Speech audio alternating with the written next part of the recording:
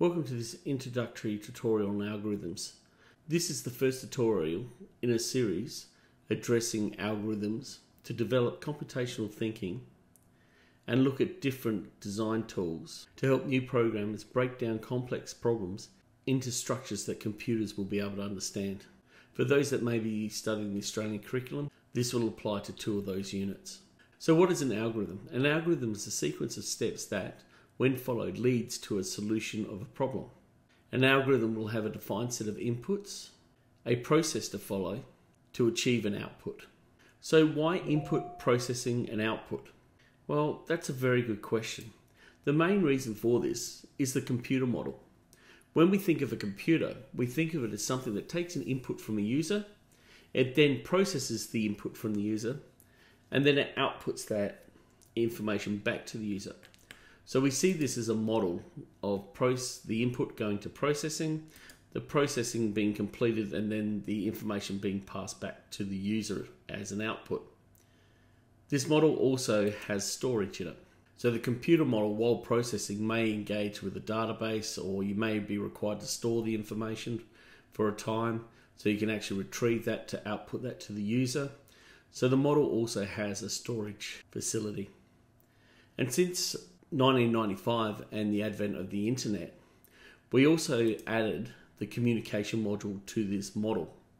Therefore, when a computer is processing data, it may need to communicate with the internet to retrieve more data, may need to go back to the user to retrieve more information, it may need to use its storage or interface with databases that are on the computer to produce the information required to present back to the user. So the input, processing, output really reflects what a computer does. We talk about input, taking in the data required. So this input may be from a keyboard, could be from a mouse click, it could be coming from a file that's been supplied to the computer either through a communication channel from the internet or retrieved off its internal hard drive. The processing is where algorithms are applied, and it converts that data into what we would call information. So a computer will take the data from the user, process that using algorithms to create information by presenting the information back to the user. So what we're trying to develop is what's called our computational thinking.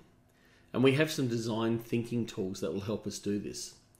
There are four main ones that I'll be looking at: flowchart, pseudocode, structure charts, and mind maps. These are four design thinking tools. They're not the only tools that are used in industry, but they're the four that I use in my classroom and I teach my students and I use with new programmers. So design thinking tools are basic arithmetic design thinking tools. So it helps us break a problem down into steps. The main reason for using a design thinking tool is to help us as developers create a blueprint to be translated later into syntax by a coder. You may be the software engineer who does the design thinking and creates the blueprints, or you may be the coder that's receiving a blueprint to turn into a syntactical language. This could be C#, C++, Java, Python, and these blueprints will be either a flowchart, pseudocode, structure chart, or a mind map. So what do these algorithmic design thinking tools help us do? Well, they help us in three ways. They help us with decomposition, abstraction, and pattern recognition. Decomposition is where we break down a difficult problem into more manageable pieces. So we look at something that is complex and think about how the computer is going to process this information. What inputs are required, what steps are required by the computer to achieve the outcome the user would like. Abstraction is about the level of detail that you consider and are required to give to the programmer at the end. The programmers use the design tools as a guide to developing the syntactical code.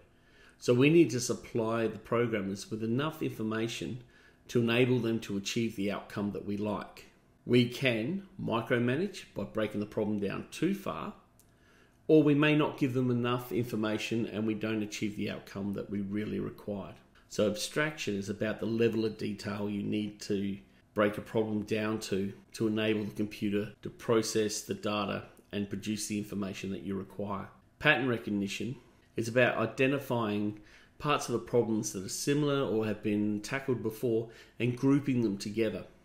therefore not having to repeat code or do tasks over and over and over again, and therefore coding it multiple times. So where to start? In the next tutorial, we'll use a flowchart to look at pattern recognition, how we can take a problem and extract it down to an appropriate level for a programmer, and we'll take problems and decompose them and break them into manageable processing steps. So well done on starting your programming journey. I hope you found this tutorial useful. If you did, give it a like, subscribe to my channel, and also have a look around my channel for other useful programming tutorials, and also the next tutorial in our algorithmic journey.